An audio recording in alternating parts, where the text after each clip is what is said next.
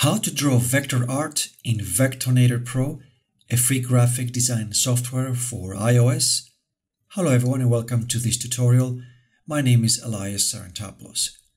In this video, I will introduce you to Vectornator Pro and teach you how to use some basic tools to draw an ornamental typographic using the 12.9-inch iPad Pro. I would also show you how to export that vector in different formats and test it out on a desktop computer. When you first launch Vectornator, you're presented with the gallery screen where you can create your own document.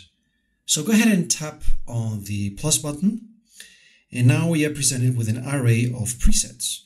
And you can look around, and as you can see, there are a lot of presets you can use. But for my example, I did an image web search on vector ornaments. I found one, and then I used the cloud download preset, as you can see one of these choices here, to bring it in. So I'm going to tap on the cancel here. Here's the ornament that I found. So I'm going to tap on that. And the first thing I do is I make sure that I make Vectornator ready for me to be able to trace this. By that, I mean, I'm looking at my fill options and my stroke options. So let's go ahead and find the fill and the stroke options. They are located on the bottom of the left side. Here's the fill options. Probably yours is on, so just make sure it's off. At least for me, I want it off. I don't want to draw with the fill option on. And for stroke, here it is. It's right below it. You can size this up or down. Mine 1 point is off. Okay. All right. So now I'm going to go up to the right corner. There are some icons here. I'm going to tap on the settings icon. And then on the snap options, I'm going to keep the smart guides on. No need for snap to edges or points or rulers. Then tap on the icon next to the settings, which is the layers panel. Here's the photo. It's a locked layer. They're supposed to be anyway. And then just at the bottom, I'm going to size down. I'm going to bring down its opacity like so, just because I like to see what I'm doing with the pen tool. And then I'm going to create a new layer.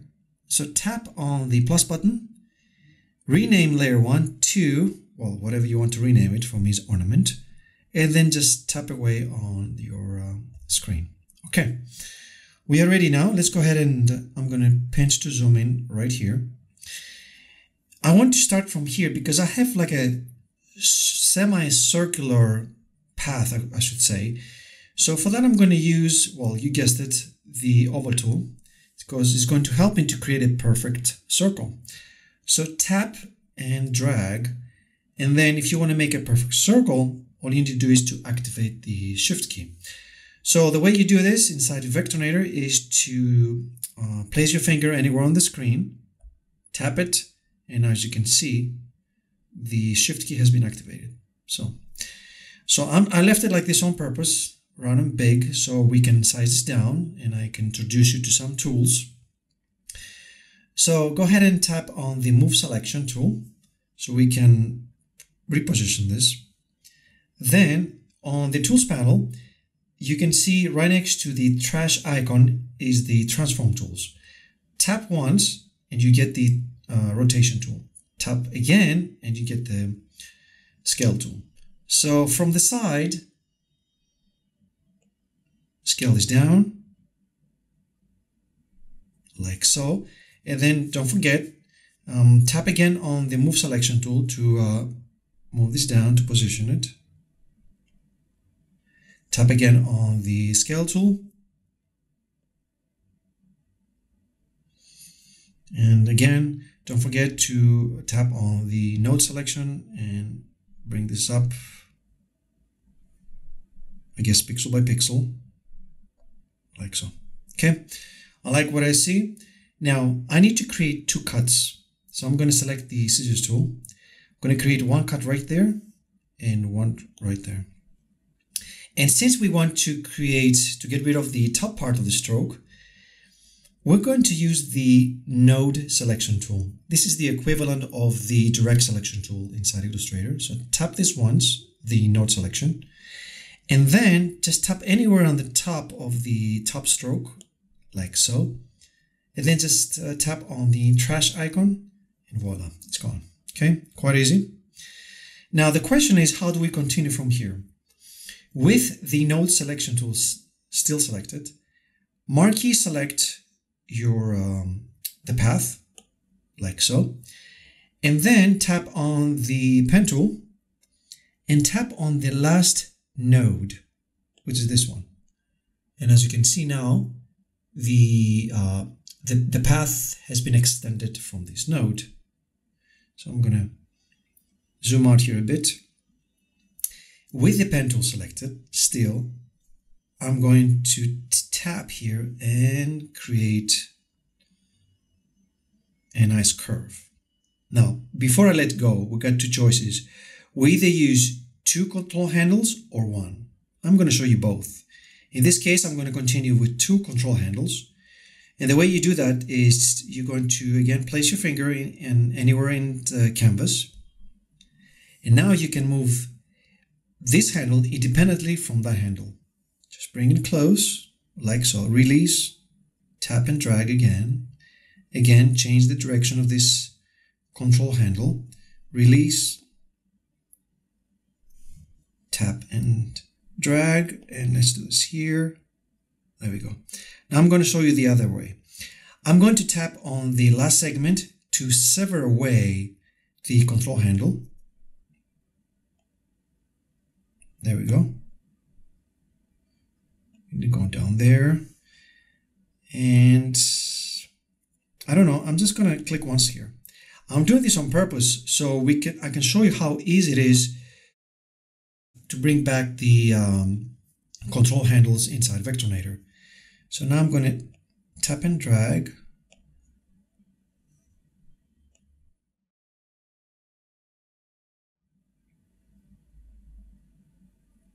Something like that. We're going to massage the points later. Tap again once. There we go. Undo this for a second. And then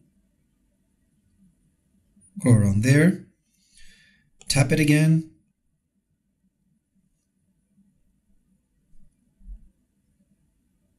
There we go. Okay, back on the node selection tool. Let's work on this guy here. So we got 2 nodes, but here we got nothing. So tap and you got it. Now first I'm going to move this. There we go. And then here's the trick. You first select the control handle and then tap the finger anywhere on the canvas and you can reposition this. There we go. Very, very easy.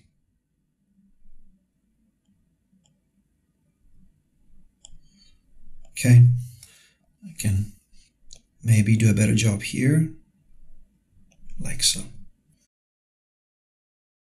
So continue this process, the process of tapping and dragging nodes and control handles, so your curves are smooth, as well as follow the ornament background photo as close as you can.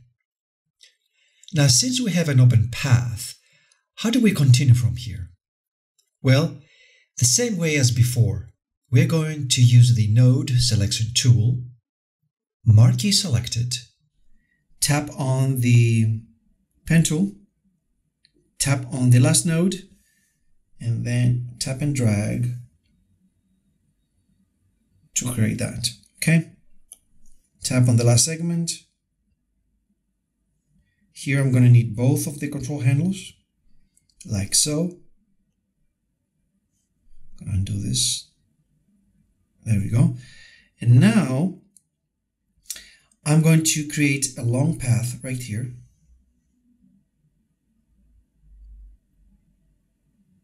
Something like that. We're going to reposition this a bit later. And let's see. I'm going to go all the way down here. Now this control handle, the last control handle, will dictate the next anchor point, the next node. So I need to bring this handle close. So I'm going to tap the finger on the screen, bring this close, tap and drag, undo this, try again. Bring this close.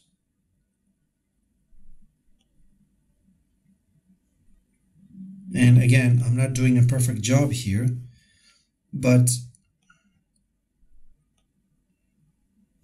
we will massage this and it's going to look better. One here, maybe one there, and one there. Okay. All right, back on the node selection tool. Let's see what we can improve. First of all, this one. Okay.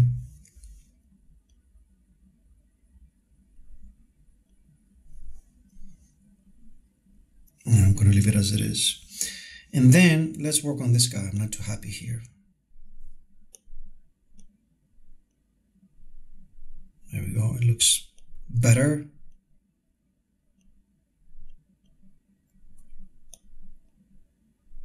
Okay. You're going to have to do all this as well. Massage your points. Okay. But the cool thing is that it's quite easy to do it.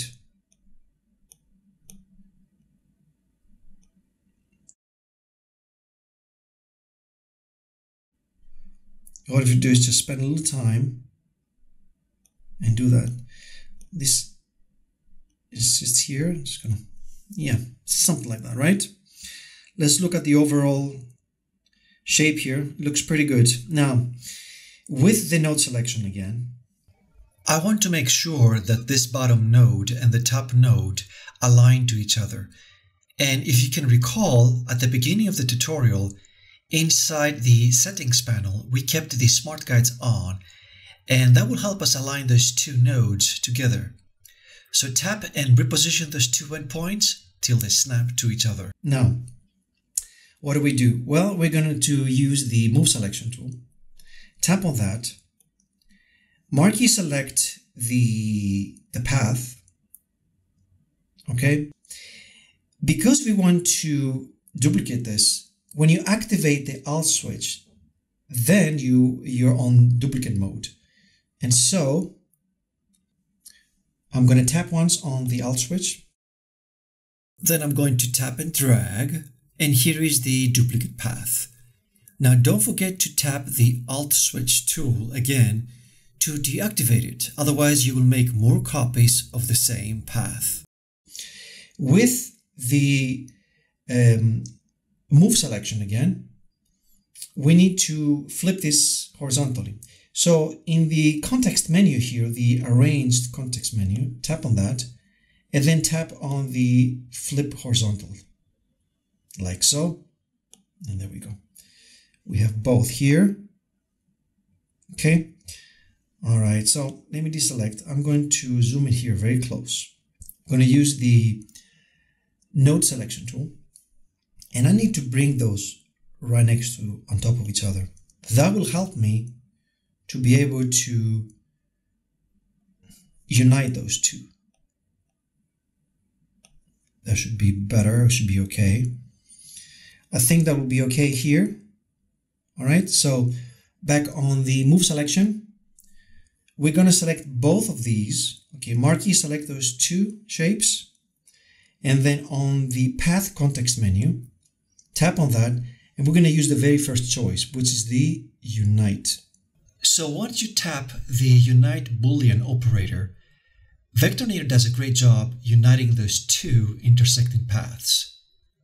Next, tap on the layers panel, tap on the photo layer to delete it by pressing the trash icon. Since we don't need the background photo anymore, we just need the path. Next, let's also give the whole ornament a fill color. So tap on the canvas and I'm going to marquee select everything like so. Then tap on the fill options icon. Here you can give any color you wish. I'm just going to tap on the number and give a specific hex number. That will be 0099FF. And then I'm going to disable the stroke. So tap on the stroke icon and then just disable it. And then just tap on the canvas anywhere, like so. Now we are ready to export this ornament to different file formats. First, I will export the ornament to the Adobe Creative Cloud. So tap the Export button in the top right corner and then tap on the Send to Illustrator CC button. It will take a few seconds, and without any hassles, the ornament will open as SVG file format back on your computer for further editing. At the event you're not subscribed to the Adobe Creative Cloud membership, then you can use the AI export option. Once you tap on the button, you will be presented with the pop-up message describing the process of exporting your Vectornator file. In essence, it uploads your file to the Creative Cloud server to be converted, but then it gets deleted. So tap to agree and wait for a second for this process to be completed.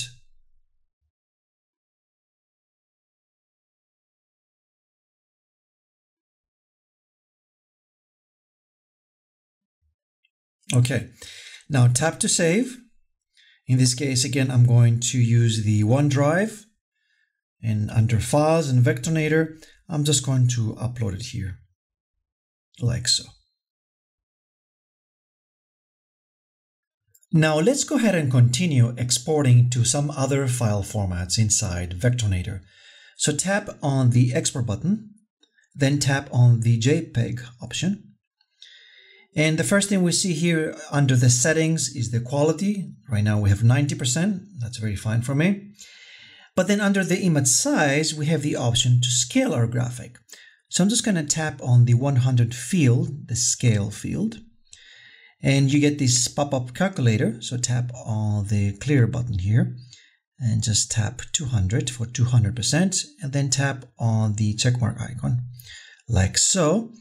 I'm just going to rename this to 2x, and I'm going to save this again on OneDrive under Vectornator and just going to upload it here. There you go. All right, let's continue. I'm going to use the PNG export option. And here by default, we have the transparency on, which is a pretty good idea. So I'm just going to save that up again under OneDrive and Vectornator and upload it here. There you go, that was fast. And the last option, export option, that I want to talk about is actually the SVG option. Now, SVG stands for Scalable Vector Graphics, and they are good for logos, icons, animation, backgrounds, and so on. Now, another reason to use SVG would be if you want to continue working on another software platform other than the Adobe Illustrator. You can use the SVG export format. As for the settings here, it says create outlines from text. Since we don't have any text, I'm just going to leave it as is. Tap to save. Under OneDrive again, Vectornator, I'm just going to upload it here. Back on the desktop computer, let's take a look at the file formats we exported and how they came in. First, the ornament SVG format that was exported using the Send to Illustrator CC option. And as you can see inside the layers panel, it came in as a compound path, since inside Vectornator we use the unite command. What you can do here is just select the path and right-click to ungroup this. Similar story with the Illustrator format. It came in again as a compound path. So you can just right-click and ungroup this. Now let's go ahead and look at the other two options. We have the JPEG option that we saved twice as big as original. That also came great. And lastly, we have the PNG file that came as transparent. So great to see that everything was exported from Vectornator the way it was supposed to. So my experience with Vectornator has been very positive because it feels very intuitive, especially working with the pen tool. Since the technology is shifting to using tablets for our daily workflow, Vectornator offers a rock-solid set of tools, and it's a fantastic all-around vector graphic software for all designers, whether you are a professional or you have an interest in design. I find myself integrating Vectornator more and more in my daily workflow, and I'm looking forward to sharing some more tips. Till we meet again, thank you for watching and spending time with me.